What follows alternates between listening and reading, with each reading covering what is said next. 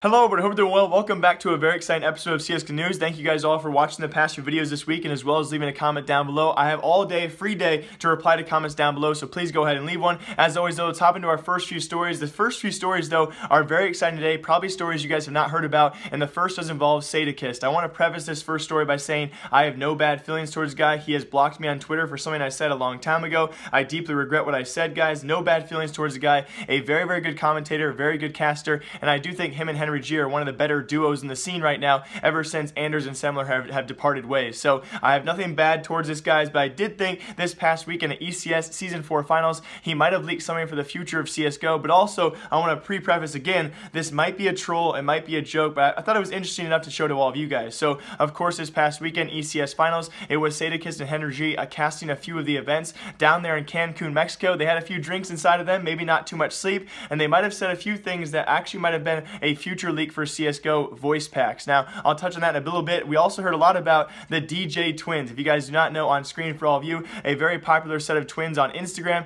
and apparently, yes, it was actually Sadokist who had spent some time with these girls. We heard, I think it was one map, we heard about these girls countless times. It was almost a bit over the top. At one point in time, Henry G had to tell Sadokist to stop talking about it. I'll show some of those clips with all of you guys right now. Someone's actually found their Instagram and just tweeted it to me.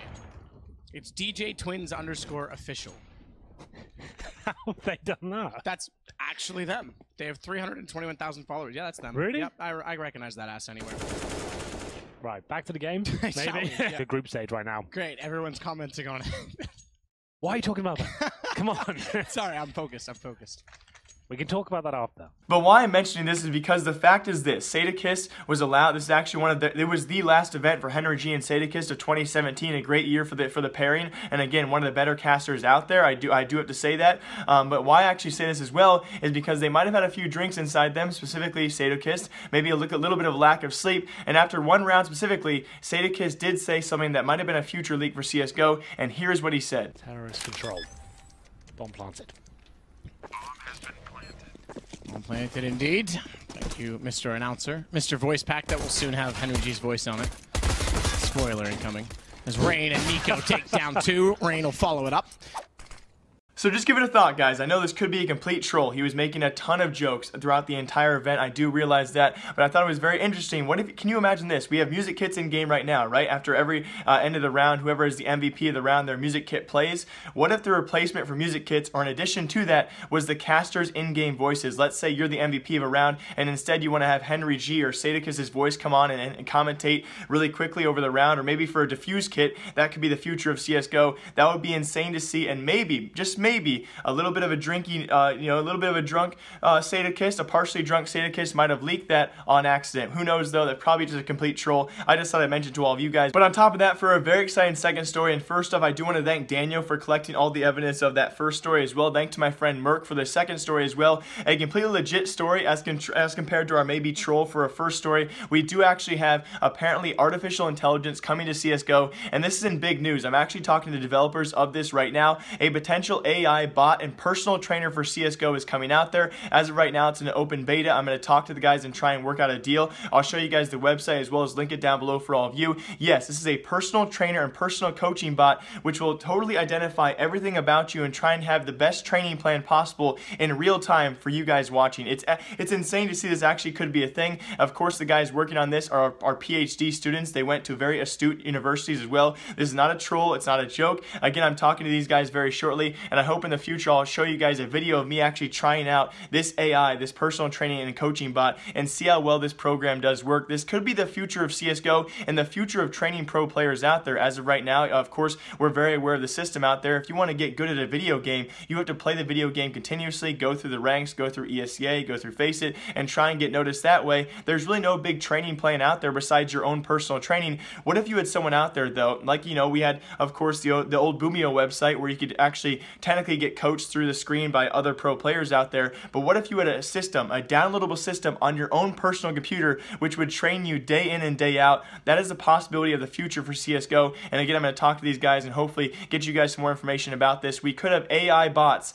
coming to CSGO to teach you how to play. That blew my mind. I cannot wait to share more information about this in the future with all of you. And I do really want to apologize. I know there's a lot of comments out there, oh, you just cover rumors, you just cover speculation, but if there's no official news out there, I'd love to cover this kind of thing, the kind of things in the tweets that you guys maybe do not see, and that's why you watch these episodes. And this one actually does involve OpTic HS. I always call him Headshot. I don't know why. I just kind of infer it does stand for Headshot. OpTic HS did tweet out this past morning though, and it did kind of allude to maybe a potential change coming to OpTic Gaming. We've seen this very much in the past when North American players kind of have these very, very weird tweets out of nowhere that kind of are, I guess he's not a North American player, but we have seen this in the past with former OpTic members where they tweet out these very alluding tweets which kind of lead to future roster changes. That's what Tarek and Rush did before they actually left for Cloud9. They had a bunch of tweets like this out there, and so of course you guys read what that tweet said, and of course as well, if you guys remember to the last OpTic Vision episode, I think it was a couple episodes ago, we had Hector talking about if the team were to make changes. He did mention the term changes. He didn't make it sound like they were going to make any changes anytime soon, but he did make sure to mention that if they were going to make changes,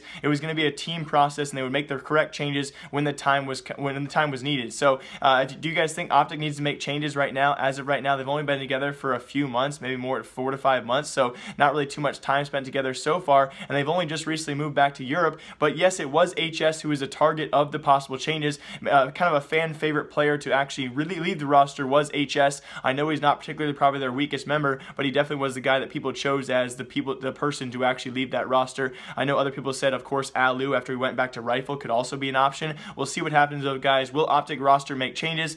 Who really knows at this point in time? It's just a possibility though for sure, but after the next major is played out. And also very lastly, I do want to talk about, of course, Smooya. Smooya right now is locked in the Epsilon roster until the end of 2018, making, I think, whatever he reported was like $700 a month. Of course, not enough to live off there. He also tweeted out a long time ago the fact he needed to actually find a real life job to support himself because Epsilon had locked him on their bench and was not paying him a sufficient enough salary. It does seem though apparently a new announcement is coming sometime soon, as he posted this tweet just yesterday as well. And of course, that is Mistu, formerly of LDLC. He's currently on their bench as well. I'm not sure if he's actually technically still on that roster. So we do have Mistu, Smooya, and apparently as well, we have Smooya tweeting Robin's tweet. Robin, apparently a former Danish Singularity member as well. He's actually left that roster. So who knows? Maybe a small tier 2, tier 3 roster coming sometime soon for Smooya. And hopefully, cross your fingers, he makes a roster and can make some extra money, because apparently the real life job thing is not working out, because we haven't heard much about that ever since. So hope you guys all enjoyed today's episode.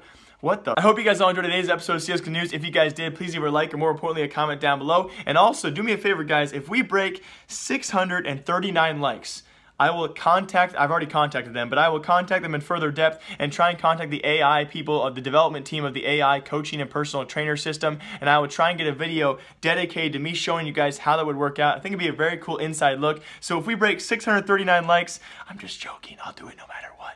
I will do that video for all of you guys. So I hope you all enjoyed watching. If you guys did, well, my name is Jake. Remember, I like you, and I'll see y'all next time. In trouble here? Yeah, dink through the box. Gonna have to sit pat like a fox. But I like the way that he walks. Hopefully he doesn't suck too much in this round.